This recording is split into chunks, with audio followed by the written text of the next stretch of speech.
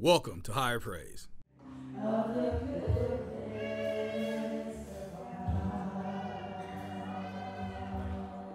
Yes, give God some praise in his house.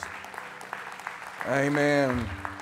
We have the privilege to worship a loving God, and it is a privilege, even though those who try to fight and take it away. But we worship the awe-inspiring living God, and it's not by accident that you're here. Maybe you're here because deliverance has sought you out.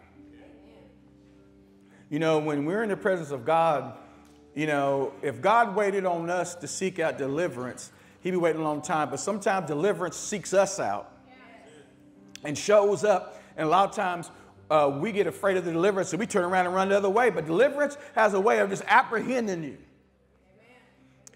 turning your world upside down, shaking that mess out of you, and all you can say is, I had an encounter with Jesus.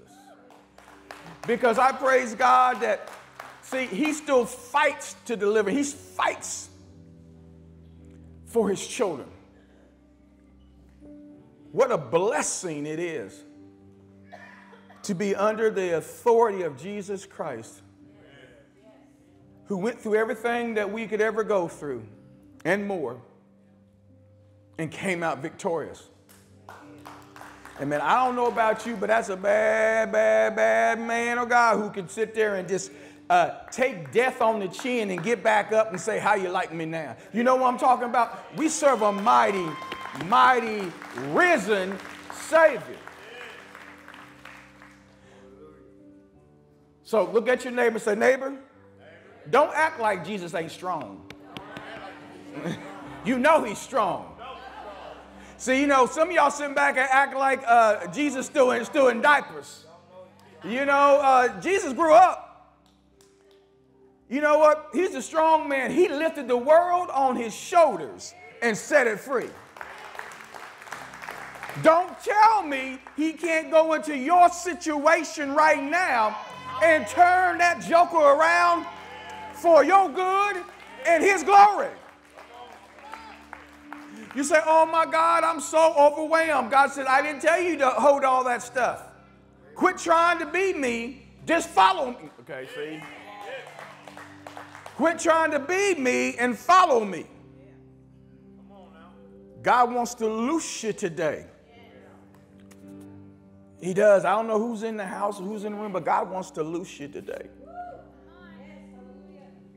He wants your, if you are obedient enough and have the courage to humble yourself to receive the deliverance. Some of us, we think we're doing good because I don't want to trouble Jesus. I take care of this on my own. You're wearing out everybody else around you because they praying that you surrender. But you trying to hold it all together, and there's 50 people, Lord, just make them surrender. Lord, make her surrender. Make her surrender. You holding up the progress. Sometimes you have to bow your head and say, Jesus, you got this one. Jesus, take this one from me. Jesus, I can't do this. I can't be everywhere my kids are. Jesus, you got to fill in the gaps where I'm not there. Jesus, I can't be in every place. I can't be all knowing. God, what I don't know, take care of me and teach me.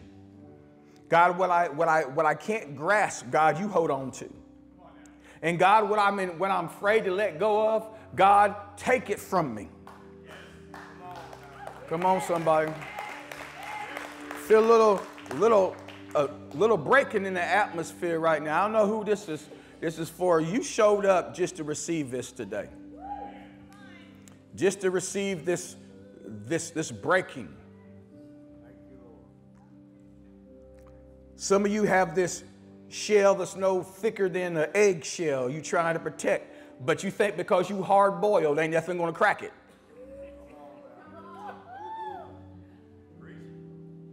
You think if I'm hard on the inside, maybe my outside won't show. Oh, it's all cracked. We all see it. When we try to tell you that Your flesh is showing. You try to just argue and say, no, it's not. But if we would just humble ourselves before God and say, God, take this stuff away from me as far as the east is from the west. Only then will I realize how I walk with you and talk with you and love you, Jesus. We've been in this thing. I've been pastoring for almost 24 years, and God is just as good today as he was the first day I sit on a platform. Yeah. Probably even more real today than he was the day before, because I've grown more wiser and seeing him in every place he goes. And that's everywhere I am. He follows me in my life. But just not me, but you. He's taking risk. He's following you through this life. When we say we have a personal relationship with Jesus Christ, that means he personally knows you. He personally sees you. He personally loves you. Now, as we go into our prayer time real quick, I want to got some prayer requests. I had brother Chris and his girlfriend goes here, but he's in the hospital. He has things in his lungs, blood clots in his lungs, and we're praying for him. Ed and Becky Huffman, who moved away, used to go here. He sent me a thing asking if our church would pray for his grandson yet to be born. The mother hasn't got a really good thing, report, but she says if you would pray for Malachi Huffman, who is yet to be born. If you agree with them in prayer for that he comes out a healthy young man, a young baby. I said, yes, we'll do that. We'll pray for a lot of people. You see the ministers, a lot of them are preaching or ministering different places. And Brother Dennis got called out a couple minutes ago to be chaplain of someone who mother passed away. And there's just a lot of things going on. Will you join me in prayer today? Father, as we pray for this service, Father, when we praying for those who are watching over the internet, God, that you would touch those that are hurting and sick and ill. Touch those that are traveling and watching from different places and different times.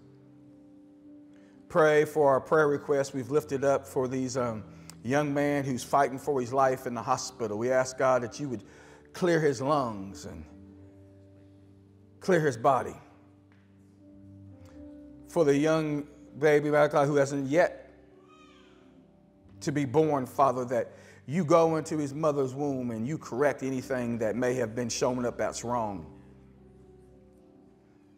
Father, we know that you, when we were yet in our mother's womb, you knew us. Father, that you would touch them. Father, those who are sick and struggling among us, we ask, God, that you would bless them and keep them. Father, I ask that we pray for our prayers and our prayer jars that's been put in there by individuals, and that you would touch each and every prayer request. And Father, I ask that the spirit of deliverance would stay in this house, Father. And God, that those who need it, Father, will receive it today. In Jesus' name we pray. Amen and amen and amen and amen. God bless you. Amen. Good to see you guys. Good to have you guys in the house of the Lord. If you're visiting for the first time, I want to say thank you for visiting. If you'd fill out one of those visitors things, that way we know, and we know how to pray for you or whatever. And if you feel the Spirit of God and we're able to bless you, we ask that you would come back, bring somebody with you. And if you're watching online, if the service bless you, we ask you to watch again. If you want a partnership with us, you can download our app and you can give through our app. You can get updates on what we're doing here at the worship center. So we're excited about all the different possibilities. Amen. So we're going to go ahead and release Kids for Children's Church at this time. So can we go ahead and do that? Amen. And while they're doing that, I just want to say again, we're thankful to exist for 24 years. Amen. Amen. There's a lot of churches younger than us, a lot of churches older than us that didn't make it through COVID. Amen. And we're still here. We're still alive and kicking. We're still ministering to the word of God to the best of our ability. And we praise God for that. And our fellowship hall's almost close to being done. Amen. These guys are putting some hard work in. Please remember, we're still accepting gifts for that. We still got to get some chairs, and we got some tables in, so got to get some chairs, pick some chairs out and stuff. But God is doing good. It should be up and going for Robert Day when he has his big karate tournament here. So I guess there's going to be a lot of people here. They're coming from Evansville and Muncie and everything else, all these kids. So they can kick each other in the face. But we call it kick for Christ. Let Robert Day go and they kick him in the face. This for Jesus. But we're good about that. And the kids are for camp. If you want to know more about camp, you need to see Sheila Rude. Amen. She'll fill you in more about. I think we got 15 or 16 kids going to camp so far. Yep. And if you want to know more about the camps like that, get with them. They'll be selling the concessions at the karate tournament, and that's going to go to help send more kids to camp and for the youth, something like this. And so God is really on the move. Amen. Praise God. Good. I'm picking up from where we left off last week, and we were talking about the Christian life. Amen. I believe this isn't an exhaustive study. This is just some things that I think that in this Christian life that we need to understand and we need to know now. And as I left off saying last week, and I'll start saying this week, when you've come and you've given your life to Jesus Christ, God saved your soul, not your flesh. That's because we still warring with this thing that we're in. We're still warring with our flesh, or fleshly desires, whatever. Because remember, your body doesn't go to heaven. God gives you a new body. Amen. Gives you a glorified body. So, and we discovered in the last couple of teachings that God expects us to get ourselves together and then follow him. And that doesn't mean that you got to save yourself. God says you need to crucify your flesh, then take up your cross and follow me. God didn't say, get your fleshly self and follow me. You're no good in the battle if you're in your flesh, because you don't have the armor on, you don't have anything else, because in the battle, all you're going to think about is you. So you get your flesh under control, then you can go into the spiritual battle and be more than a conqueror. But as you are in the flesh, you are that one that the devil seeks to devour and destroy, remember? The devil can't destroy everybody. He looks for when you in your flesh, and then when you get in your flesh, it's like a dinner bell goes off, and it's lunchtime for the enemy. Because he can lie to you, manipulate you while you're in your flesh. But when you're in your spirit, not today, devil. And let me check my calendar. Tomorrow don't look good either. Come on. Amen. So we have to understand that in this part that we have to, because a lot of times we are contributing things to the devil that's us. The devil wish he was omnipresent. He's not. He's a very good delegator. He's a created being. He's not like God. He's not the opposite of God. He's a created being, was an angel. He can only be in one place at one time. What he does is he delegates. He has principalities and generals in different places over things. But the way y'all tell it, he was at your house at the same time at 9 o'clock. Oh, the devil was at my house at 9 o'clock. Girl, he was at your house too. You call your cousin up down in Alabama. What's the devil been messing with me too? Boy, he quick, ain't he? No. Half of that is us. A lot of times the devil don't even mess with us because our flesh doesn't work for him. All right. You got jealous. It wasn't necessarily the devil. It was you. All right. Y'all ain't ready for that. I'm going to go ahead because I want y'all throwing stuff at me, because we don't throw stuff at me on anniversary. Let's go to 2 Corinthians. 2 Corinthians 5. I'm going to start at verse 17. That's what I said, baby. Verse 5, verse 17. That's right. We got it. All right. Therefore, if anyone is in Christ, he is what? He is a new creation. Okay, then you wonder, like, what happened to the old one of you? But remember how I said that God, a couple weeks ago, how he reversed the curse? It's all through the Bible if you look for it. Okay, he is a new creation, right? Old things have passed away. Behold, all things have become new. So let me stop there. Why are you a new creation? Because the one who did the first creation remade you again. Because it says God created man, breathed into him, he became a living soul. Then that living soul in the Garden of Eden got corrupted. So we got all of our sin. They let the dogs out. The devil came on in. We were disobedient. Look in Genesis. But then now he says you are a new creation. You're not after the old creation. So the Creator restored you with a new creation.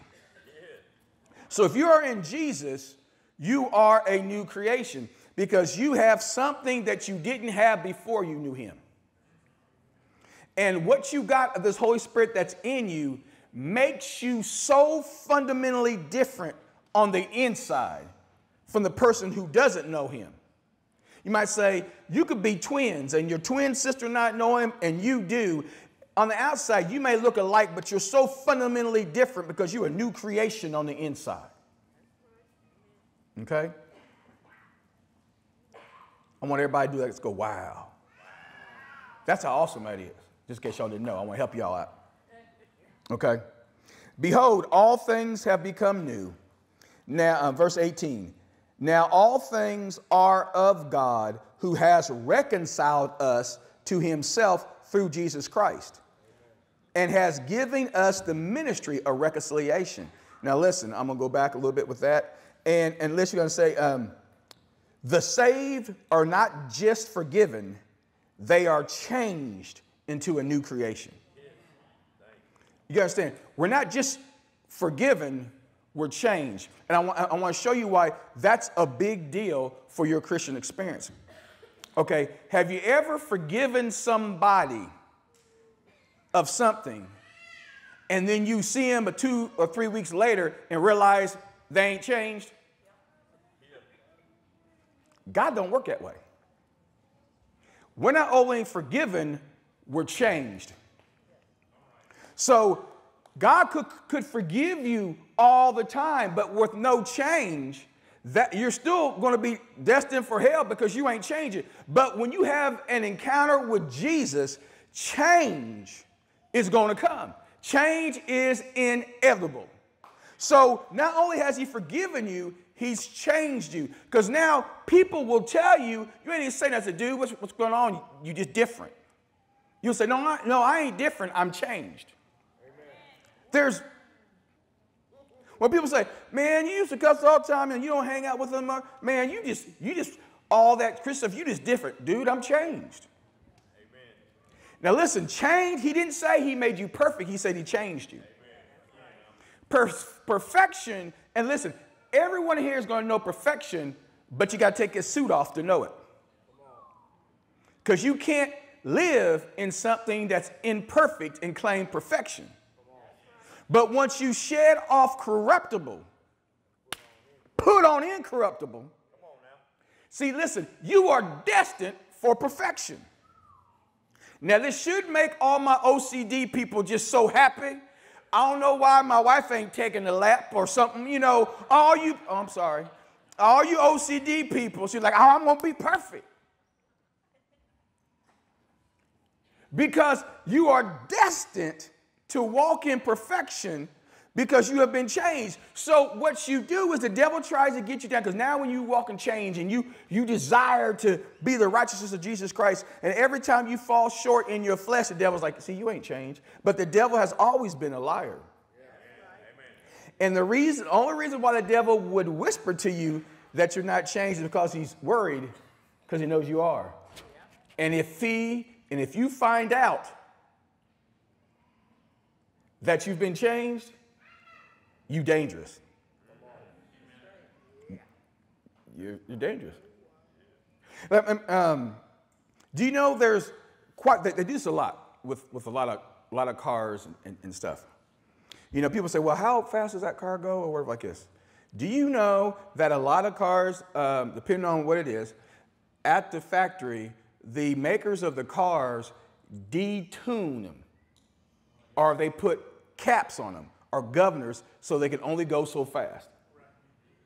Now, if you get a little, now the new ones, you get a little chip, whatever, you unlock that, then you'll get more horsepower, whatever I guess. But they put governors on it because they want to do that so that they can meet those EPA regulations for how many miles per gallon and stuff like this. And like you said, man, I got this big vehicle and I only got it rated for, I bet it'll do more than 120. Oh, they done capped it. Okay. Some for safety, some for so it doesn't burn through the engine anymore. I mean, there's a million different reasons why sometimes he put caps on them. But the thing about it is the devil wants to put a cap on your strength if he can. If you ever found out that you could run stronger in your spirit, and that the limitations that the world and the devil has put on you is because they fear the power that's underneath your hood,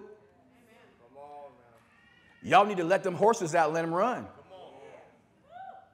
You hear what I'm saying? Let them horses out and let them run. Let the spiritual side of you out. Because you heard one person who went to church one day and said, oh, I don't go there because I was scared. Those people were crazy. So you have lived your whole life not yielding to the Holy Spirit because one person put into your head, oh, that was scary. You don't know the situation. You don't know what has happened, but you just knew like, well, let me shy away because I want to surrender. But being a Christian is all about surrendering.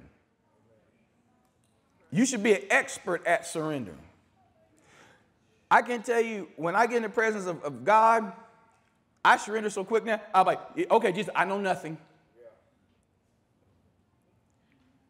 I don't want to cut you off. Act like I don't try to finish God's sentences like I know what he's going to say. I'm like, okay. When there's something about when the master steps in the room.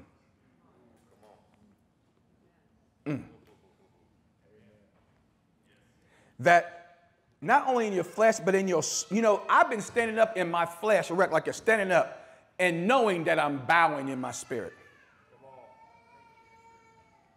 You ever felt like, oh, I just feel like I'm bowing down in my spirit. And I'm just falling before God in my spirit because my spirit is so willing. But your flesh is worried about, well, I wonder how often they mop this floor.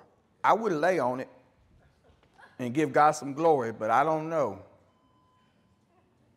See, your flesh always tries to give an excuse to your spirit not to be obedient to it. Let's go to Hebrews 10. Hebrews 10, verse 38.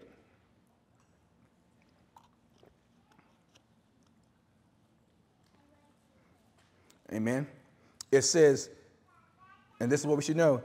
Now the just shall live by faith. Let me stop. Are you part of the just? If you're a Christian, are you part of the just? Or you just don't know?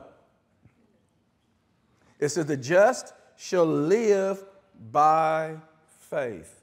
What that means, we live by the faith of Jesus Christ. I'm kind of one way, I ain't going to argue with you about too many things. I'll give you information, but I ain't arguing with you. There is, listen, and you'll thank me later. There is nothing more that will waste your time than arguing with a fool. There's no more wasted time in your life than arguing with a fool. And at the end of arguing with a fool, you won't be mad at the fool, you'll be mad at yourself because you spent so much time arguing with this foolish situation. Amen? But when we walk by faith, we know that. Now this is one I want you to see, and you really need to take heed on. But if anyone draws back, everybody says draws back. My soul has no pleasure in him. But we are not of those who draw back to perdition, but of those who believe to the saving of the soul. For all my wishy-washy so-called believers who draw back,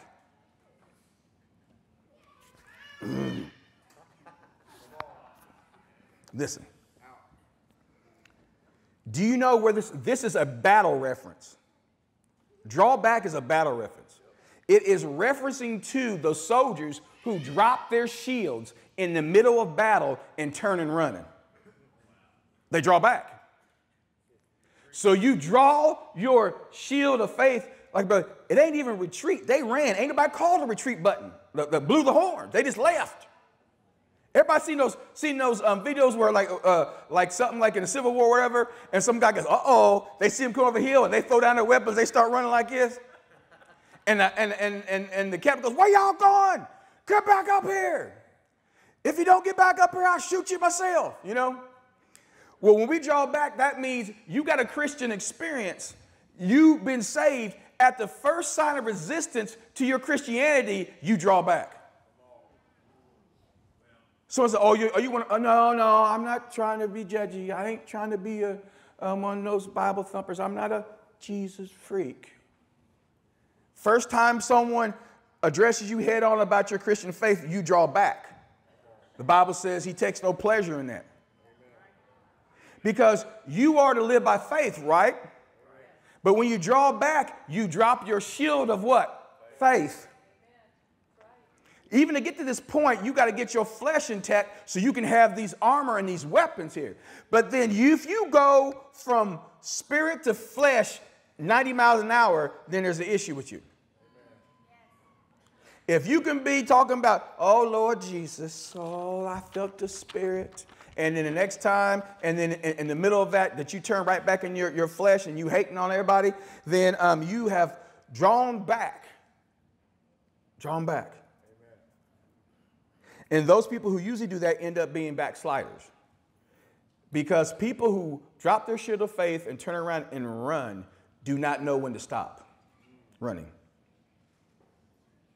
They'll keep running until they stop hearing a boom in the back. They could be like 5 miles away. I can still hear it, and they keep running in the opposite direction. Not knowing that victory was theirs. So you draw back right in the heat of victory, and then try to come back around and get mad at those who are overcomers. Oh, they think they something now. Look, because they go to church 3 times a week don't mean they better than me. This means they know more than you, but they don't mean they're better than me. And then you tearing down, you get on Facebook, talk about the church. I mean, the church is an easy target, but talk about the church, you know, with broad brushes. Amen. There's all these hundreds of millions or some Christians, hundreds of thousands of churches, and now because you had one experience, you hate them all. And we have to understand, when you draw back to perdition, that means it's a state of a final spiritual ruin, a loss of the soul or damnation. So are you going to draw back to your damnation? Are you going to draw back your soul to ruin? So when you draw back from God, because, you know, some of us draw back from God because, you know, I'll be honest, God hits too close to home sometimes. And sometimes he hit right at home. You know, I don't know what they find over there in Israel and stuff, but God was the first inventor of those smart weapons. God could fire something for heaven and hit you right in the middle of your soul. God could have someone who's never met you read your mail and give you a word from him. God could have a donkey talk when men don't come to the senses. In dry places, you could hit a rock and God will make water come out. But then when God gets too close to home, we kind of freak out. And we push back.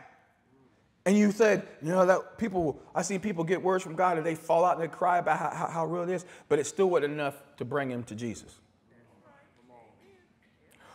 But they'll tell a story at the bar where, yeah, I talked to this girl, she told me all about myself and what God was doing and stuff like that. It was just freaky. And people say, well, what do you think it means? I don't know. It means change your life. Well, what you gonna do? Oh, nothing. I thought this was a cool story. We've all done those things where we haven't heeded the signs that Jesus has given us. But that's part of that Christian walk. So when we pull back from God, we're pulling back to a place of flesh, and we're pulling back to a place of damnation. So that's why we have to understand that there is no way out but forward. Some of my saints didn't get that. I'm going to say that again. There is no way out but forward. When you serve Jesus Christ, the back door is never an option.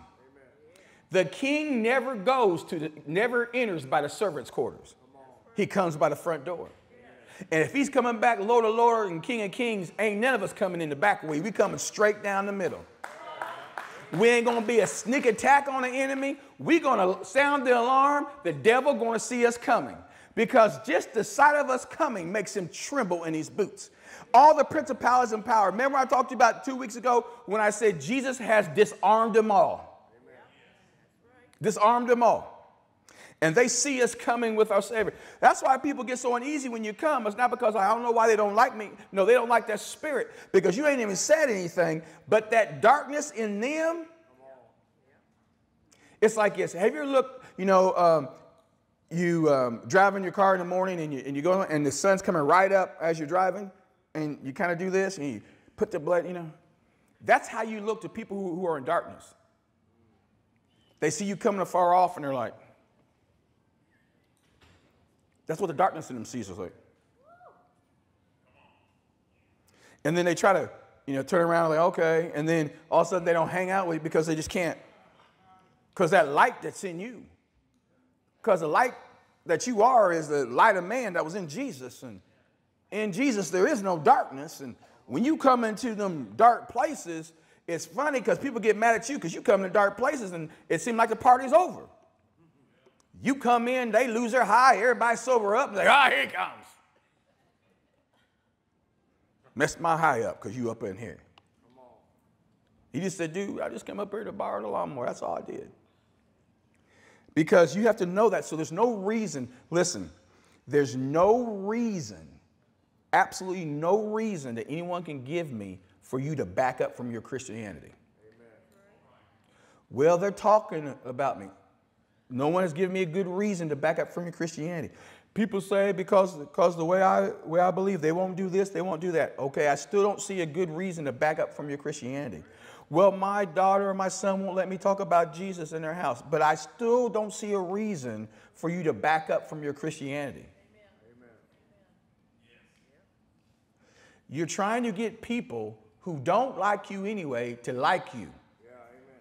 So you're sacrificing your eternity for someone to like you who doesn't have a heaven or hell to put you in. Amen. So why in the world would you want to impress them when they have nothing to impress you? Amen. Come on. Oh, this has got to be hitting kind of hard because you guys' faces is kind of weird today. Okay, everybody. Okay. And so we have to understand in this Christian thing, we do not draw back because that's like putting down your shield in a time of battle. Amen.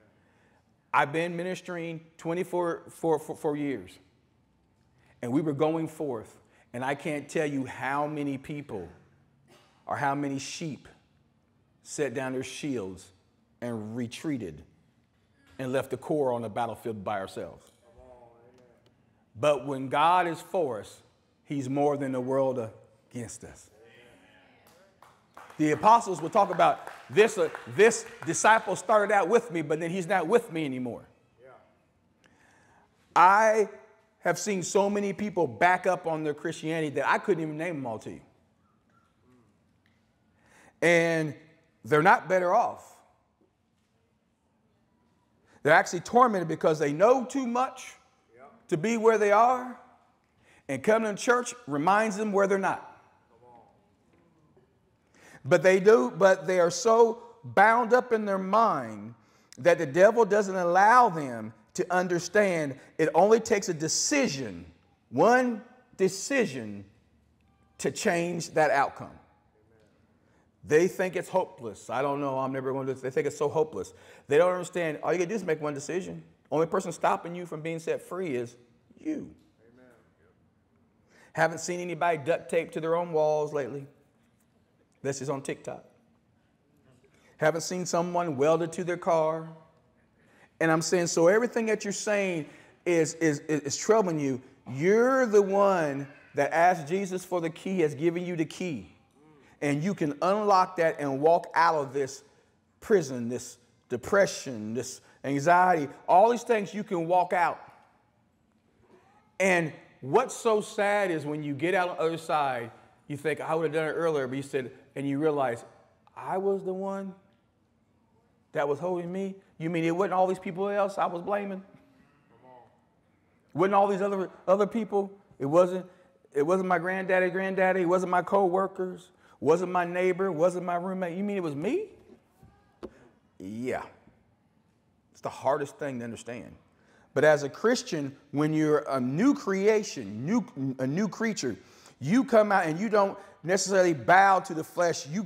If you can't tell yourself like it is, you're going to lie to everybody else.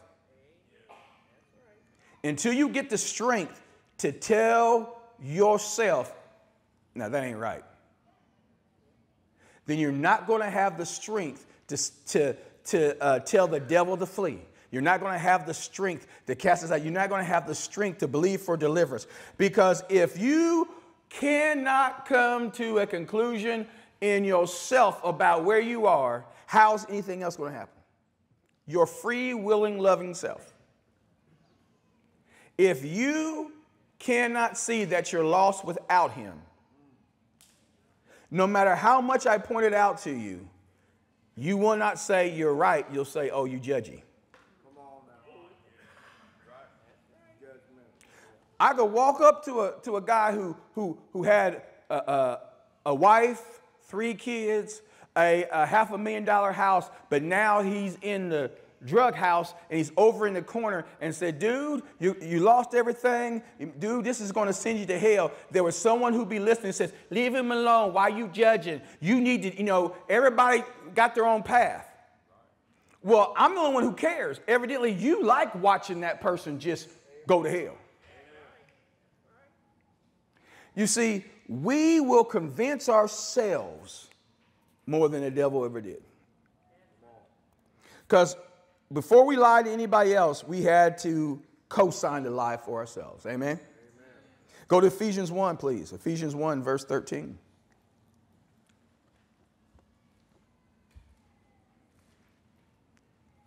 Verse 13 says this. In him you also trusted after you heard the word of truth, the gospel of your salvation, in whom also, having believed, you were sealed with the Holy Spirit of promise. So when does the Holy Spirit come in? When you truly accept Jesus Christ as Lord and Savior, the Holy Spirit takes up residence in your life. And the gifts are the overflowing of what's in. You can't overflow in the gifts if the first flow ain't there in the first place. Okay? So when you're saved, he seals you with the Holy Spirit inside of you, who is the guarantee of your inheritance until the redemption of the purchased possession to the praise of his glory. Now, let me ask you this. You're sealed up. You see, for all my people who are saved, you're sealed. The Holy Spirit's in you. You know you're adopted by Jesus Christ. That's your birthright. He's your access to the kingdom. He is your guarantee until the redemption of the purchase. So the thing is, our redemption would be once we put on the total redemption is when we put on our new glorified bodies, when we're out of this flesh. But it says purchase possessions. What is the purpose, the purchase, possession that Jesus is talking about? Yep. Well, let's go and let's check this out. Let's go to, where I leave you off? Was that Ephesians? Let's go to 1 Corinthians then. This answers that question.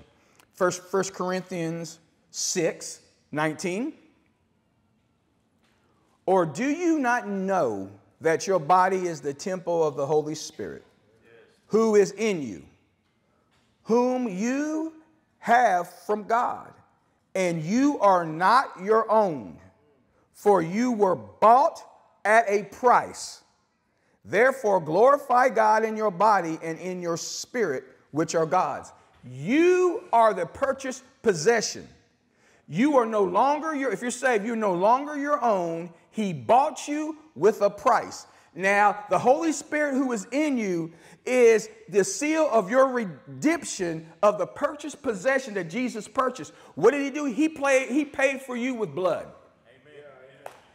He paid for your deliverance and your access. And now you are his. He grafted, listen, he paid for your sins, went down and adopted you, moved you in with him and grafted you in and gave you the promise of Abraham as part of his family. Now you are listen, I'm no more Richard unto myself. I am Richard redeemed by the blood of Jesus Christ. So now my surname is my Redeemer's name. And now I'm not known by me, I'm known by him. I'm known by my Christian inheritance. I'm known by who I am. For as a Christian, I've been bought with a price.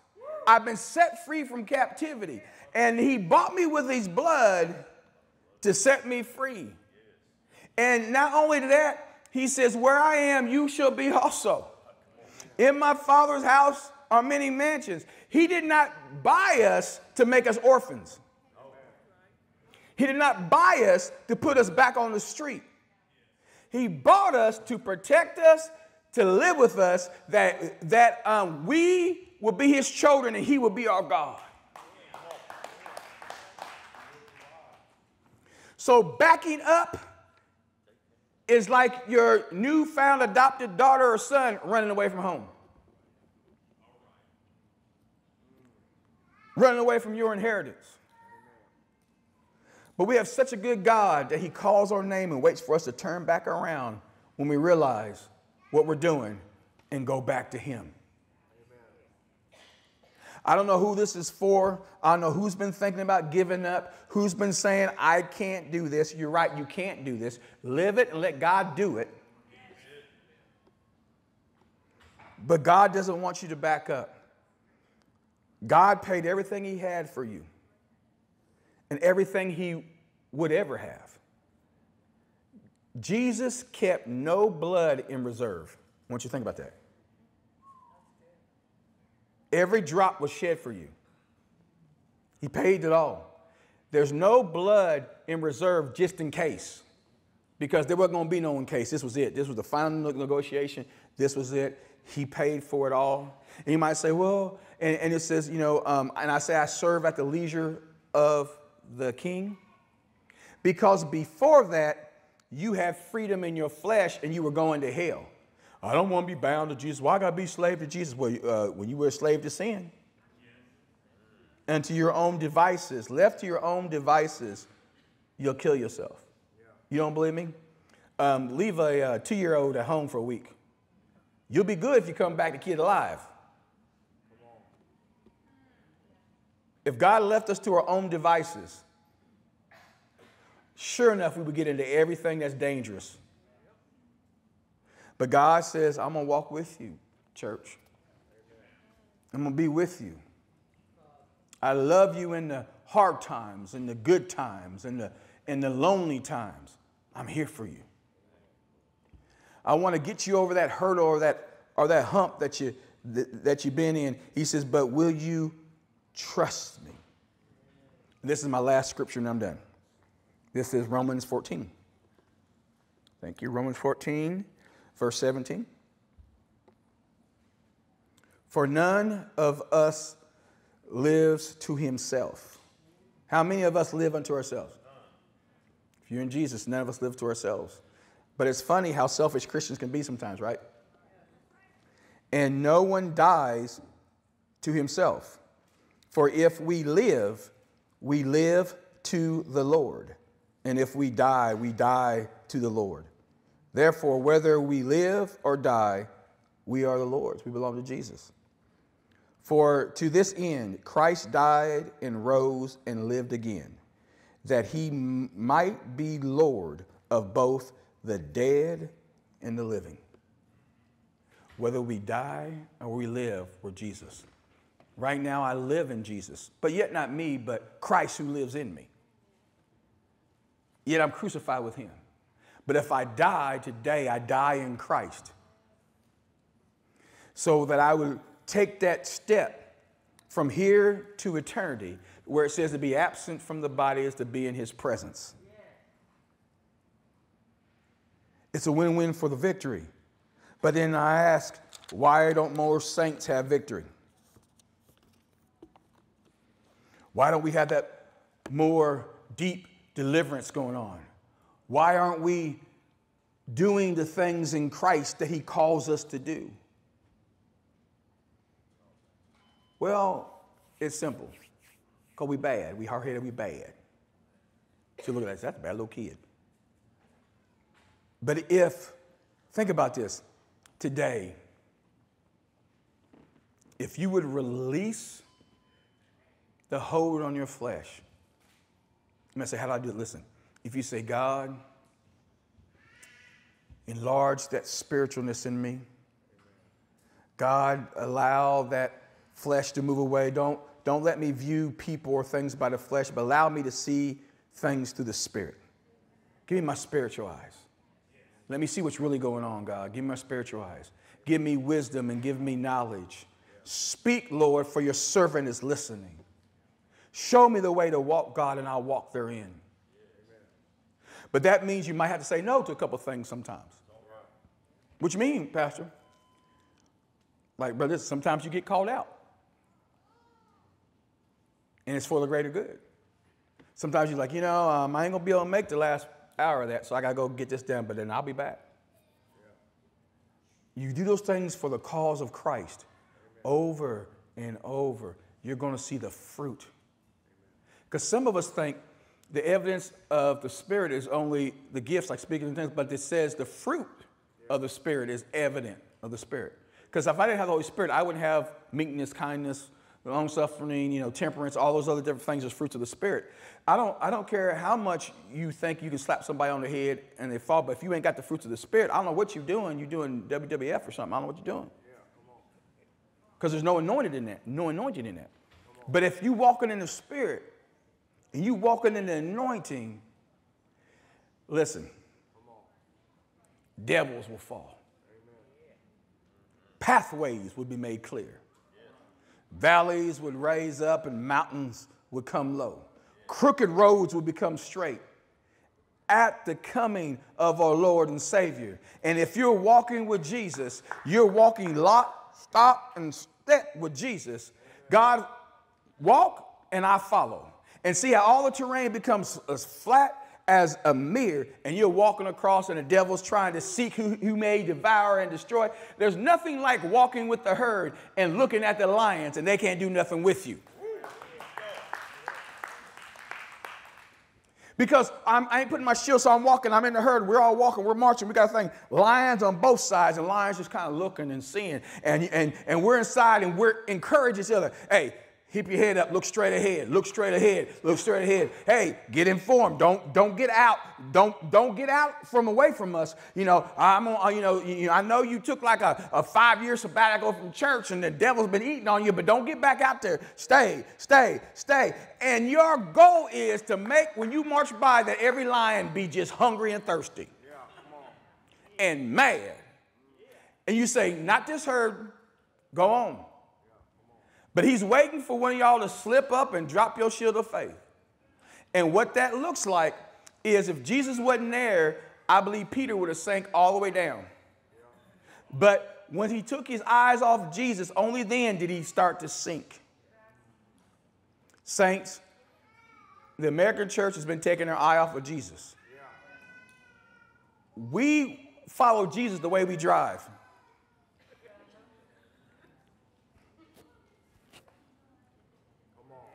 We're so distracted We have so many accidents and so many things. And we follow Jesus the same way. Jesus followed me. He said, yeah. And then while you keep doing that, he gets further and further ahead. It's like your kids when you take them to the store. They see toys and they don't realize that you done went on to 3 hours back. Boy, they look at the toy, look up, they're like, Mom! Mom! And you come back like, boy, I told you follow me. And that's when you tie that kid to the cart, they're like this. Because they get so distracted that they lose a grown person. Look, I lose Dennis all the time. I don't care how big he is, that boy a ninja. Because you talk to him, I do like this, looked up, he's like, well, where'd he go? And if I had $1 for every time his daughter and his wife would look for, where's Dennis at? I said, he went out that way. I just came out that way looking for him. And they'll go out that way and Dennis come back and says, I didn't see her. I said, she just went out looking for you. Yeah. You see, we got to understand, if God is our focus, I want you to hear me right now. I'm done. If God is our focus, why is our vision so blurry of what he wants us to do? Amen. If God is supposed to be our focus, why do more Christians say, well, I just don't know. I don't know what God's doing. I don't know what's doing. But if he's our focus, why is our Christian life so blurry? Amen. Some Christians, we confuse non-saved people. They're like, well, I don't know. You know, like poor Kanye West. He's put out a gospel album, had Sunday service. Now he's thinking about starting a production porn site, porn production. How you become so when you lose sight? When you're not surrounded by individuals who can push you in the right way. You see, we're at this point in our life in the world and in America where the devil is ripe to pull off Christian stragglers. Because things getting real, y'all. Yeah, some of you say, I don't want to hear that stuff, you know. And I read on the internet, I mean, people are now, they going in. I read some stuff where so-called Christians have said some things. I read some stuff where people like, you know, they hate Jesus. And they say Jesus ain't real. And that's a bunch of bull. I hate Jesus. I'm like, you know, I think you believe he's real. What do you mean? I don't see you getting this mad about Ronald McDonald. He ain't real. I ain't seen you show a fit about that. But you sitting a fit about Jesus that he ain't real, that means you must think he is. You know, I don't see you going down there and complaining about Superman or Kung Fu Panda. I ain't see you doing that. But let somebody say about Jesus and you just say, oh, they're brainwashed. No, I'm telling you, the gloves are off now. They've been off for a while, but they're totally off now here. Even where we're at, they're totally off. People are going to hate you, not because you did anything, not because you said anything, because you say you love Jesus. That's now. You will feel it pretty soon. Pretty soon, if you keep posting enough Christian stuff, they'll chime in. And what's so crazy is they'll be your friend list. They'll be your friends. Then you're like, well, you know, and because they're your friends, you'll be tempted to back up. Well, I'm just, you know, everything's okay, whatever. No, this is a time of battle. Are you going to stand? Amen. Even though they're on your friend request or your friends list, are you going to stand and say, hey, I said what I said. Jesus is real. I said what I said. Yeah. You know, keep it strolling. But I said what I said. Yeah. You know, a lot of us, we want to back up because we want to be nice. Amen. But loving Jesus is not hate. So you have to choose. The choice is yours. Are you going to walk this Christian life and be a Christian? Means Christ-like. Even when they ask Jesus, Jesus says, well, are you the Christ? Just tell us plainly. He says, you have said so. I've done many deeds, yet you do not believe. So, what is Jesus to you right now, this very minute? What is he to you? Oh, he's my Savior. He's my Lord. Well, then act like it. Amen. Walk in it. Amen. Let's stand.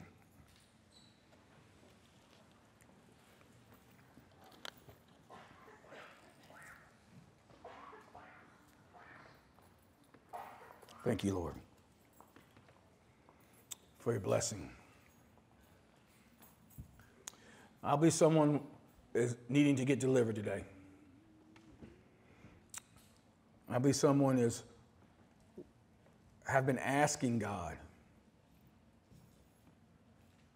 to change something in your life. I believe he can do that right now. Holy Father, I ask you, God, that you're able to move in to these people's lives, that you're able to change and fix broken things, that your love would just go in and let them know, Father, take down everything that fear or hurt or anger that's stopping them, Father, right now. God, have your way today. Some precious souls here today. If you haven't known Jesus, we ask that you would come and accept him as Lord and Savior, that you accept him and you would have an internal heart change today at this altar. If you backslidden or backed up on God, you come back and say, God, I'm coming back to you full force. And come and pray. You can kneel at the altar and your own way and seek God if that's what you choose. But don't choose hell. Don't choose a life without serving God. His love is boundless. Right now, someone says, Pastor, I believe in God, I believe in Jesus, but I need delivered from X, Y, and Z, whatever it is. Come to one of these brothers and says, I'm coming for deliverance, coming for salvation. I'm coming to renew my faith back in Jesus Christ. You come. This altar's open. Hello, everyone. For everyone who loves to donate to Higher Praise Worship Center, we have a new text to give number. The text to give number is 888-364-4483. And then you text HPWC 812. HPWC 812. And it will prompt you how to give. God bless and thank you.